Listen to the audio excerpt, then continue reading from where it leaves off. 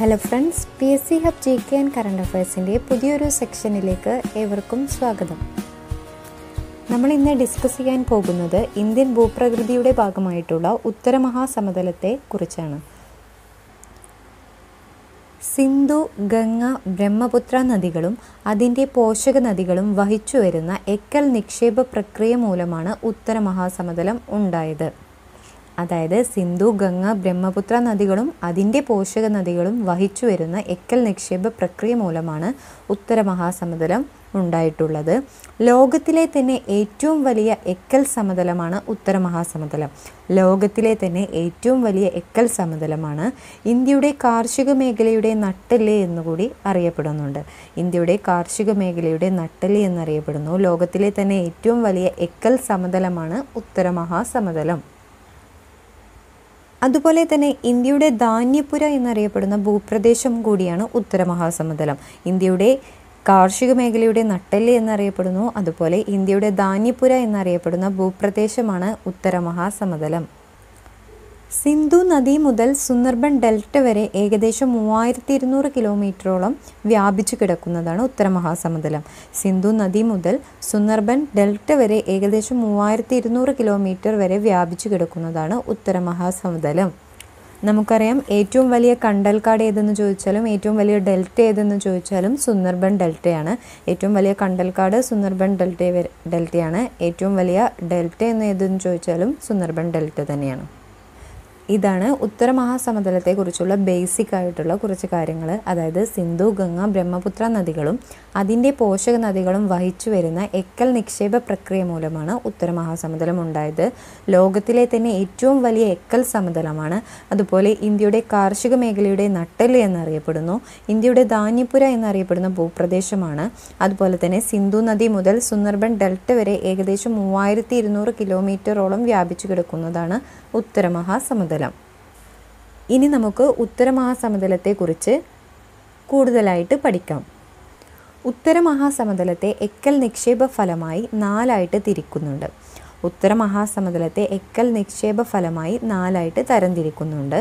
അതിലൊന്നാമത്തത് ബാബർ, രണ്ടാമത്തത് Terai, 3 bunker and last Kader.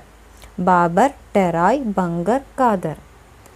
ബാബറിനെ കുറിച്ച് പറയുകയാണെങ്കിൽ സിവാലിക് പർവ്വതനിരയോട് ചേർന്ന് കിടക്കുന്ന ഭാഗമാണ് ബാബർ. സിവാലിക് പർവ്വതനിരയോട് ചേർന്ന് കിടക്കുന്ന ഭാഗമാണ് ബാബർ.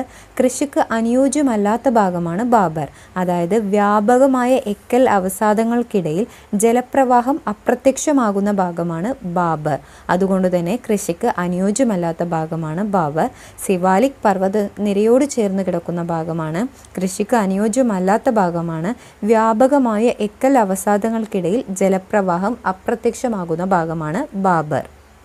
ഇനി നമുക്ക് ടെറായ് റീജിയനെ കുറിച്ച് പഠിക്കുകയാണെങ്കിൽ ബാബർ പ്രദേശത്ത് അപ്രത്യക്ഷമാകുന്ന ജലപ്രവാഹം വീണ്ടും ഉപരിതലത്തിൽ ദൃശ്യമാകുന്ന പ്രദേശമാണ് ടെറായ് റീജിയൻ.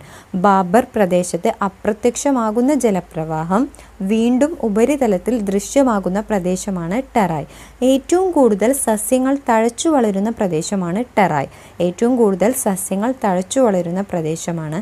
അതായത് ബാബർ പ്രദേശത്ത് അപ്രത്യക്ഷമാകുന്ന ജലപ്രവാഹം വീണ്ടും ഉപരിതലത്തിൽ ദൃശ്യമാകുന്ന പ്രദേശമാണ്.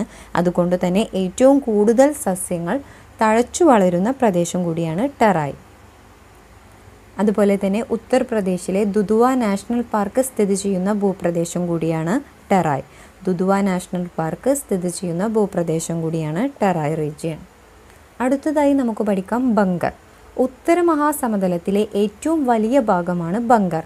ഉത്തരമഹാസമതലത്തിലെ ഏറ്റവും വലിയ ഭാഗമാണ് ബങ്കർ. പഴയ എക്കൽ മണ്ണ് അറിയപ്പെടുന്ന പേരാണ് ബങ്കർ. ഉത്തരമഹാസമതലത്തിലെ ഏറ്റവും വലിയ ഭാഗമാണ്. പഴയ എക്കൽ മണ്ണ് അറിയപ്പെടുന്ന പേരാണ് ബങ്കർ.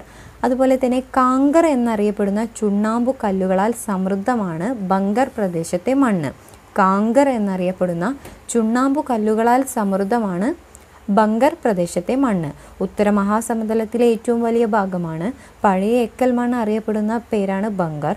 കാങ്കർ എന്നറിയപ്പെടുന്ന ചുണ്ണാമ്പു കല്ലുകളാൽ സമൃദ്ധമാണ് ബങ്കർ പ്രദേശത്തെ മണ്ണ്. അടുത്തതായി നമുക്ക് കാദറിനെ കുറിച്ച് പഠിക്കാം. ഉത്തര മഹാസമതലങ്ങളിൽ പുതുതായി നിക്ഷേപിക്കപ്പെടുന്ന എക്കൽ മണ്ണാണ് ഖാദർ. ഉത്തര മഹാസമതലങ്ങളിൽ പുതുതായി നിക്ഷേപിക്കപ്പെടുന്ന എക്കൽ മണ്ണാണ് ഖാദർ. ഏറ്റവും ഫലഭൂഷ്ഠ കൂടിയ മണ്ണിനമാണ് ഖാദർ. കൃഷിക്ക് ഏറ്റവും അനുയോജ്യമായ മണ്ണാണ് ഖാദർ. ഉത്തര മഹാസമതലങ്ങളിൽ പുതുതായി നിക്ഷേപിക്കപ്പെടുന്ന എക്കൽ മണ്ണാണ് അല്ലെങ്കിൽ പുതുതായി രൂപം കൊള്ളുന്ന എക്കൽ മണ്ണാണ്. ഏറ്റവും ഫലഭൂഷ്ടി കൂടിയ മണ്ണിനമാണ്. കൃഷിക്ക് ഏറ്റവും അനുയോജ്യമായ മണ്ണിനമാണ് ഖാദർ. ഇനി ഇതുപോലെ തന്നെ ഉത്തര മഹാസമതലത്തെ നദികളുടെ നിക്ഷേപ ഫലമായി 4 സമതലങ്ങളായി തിരിക്കുന്നുണ്ട്. ഉത്തര മഹാസമതലത്തെ നദികളുടെ നിക്ഷേപ ഫലമായി 4 സമതലങ്ങളായി തരംതിരിക്കുന്നുണ്ട്. 1 പഞ്ചാബ് ഹരിയാന സമതലം, 2 രാജസ്ഥാനിലെ മരുസ്ഥലി ബാഗർ പ്രദേശങ്ങൾ, 3 ഗംഗാ സമതലം, 4 ആസാം ബ്രഹ്മപുത്ര സമതലം. 1 പഞ്ചാബ് ഹരിയാന സമതലം, 2 രാജസ്ഥാനിലെ മരുസ്ഥലി ബാഗർ പ്രദേശങ്ങൾ, 3 ഗംഗാ സമതലം, 4 ആസാം ബ്രഹ്മപുത്ര സമതലം. ഉത്തര മഹാസമതലത്തെ നദികളുടെ നിക്ഷേപ ഫലമായി 4 സമതലങ്ങളായി തിരിച്ചതാണ് ഇവ. അതിലെ ആദ്യം പഞ്ചാബ് ഹരിയാന സമതലം. സിന്ധുവും പോഷക നദികളുടെയും ഫലമായി രൂപപ്പെടുന്നതാണ് പഞ്ചാബ് ഹരിയാന സമതലം. സിന്ധുവിൻ്റെ പോഷക നദികളുടെയും ഫലമായി രൂപം കൊള്ളുന്ന സമതലമാണ് പഞ്ചാബ് ഹരിയാന സമതലം. ലൂണി സരസ്വതി നദികളുടെ ഫലമായി രൂപം കൊള്ളുന്നതാണ് രാജസ്ഥാനിലെ മരുസ്ഥലി ബാഗർ പ്രദേശങ്ങൾ അല്ലെങ്കിൽ സമതലം. ലൂണി സരസ്വതി നദികളുടെ ഫലമായി രൂപം കൊള്ളുന്നതാണ് രാജസ്ഥാനിലെ മരുസ്ഥലി ബാഗർ സമതലം. ഗംഗയും അതിൻ്റെ പോഷക നദികളുടെയും ഫലമായി രൂപം കൊള്ളുന്ന സമതലമാണ് ഗംഗാ സമതലം. ഗംഗയും അതിൻ്റെ പോഷക നദികളുടെയും ഫലമായി രൂപം കൊള്ളുന്നതാണ് ഗംഗാ സമതലം. ബ്രഹ്മപുത്രയും അതിൻ്റെ പോഷക നദികളുടെയും ഫലമായി രൂപം കൊള്ളുന്നതാണ് ആസാം ബ്രഹ്മപുത്ര സമതലം. ബ്രഹ്മപുത്രയും അതിൻ്റെ പോഷക നദികളുടെയും ഫലമായി രൂപം കൊള്ളുന്ന സമതലമാണ് ആസാം ബ്രഹ്മപുത്ര സമതലം.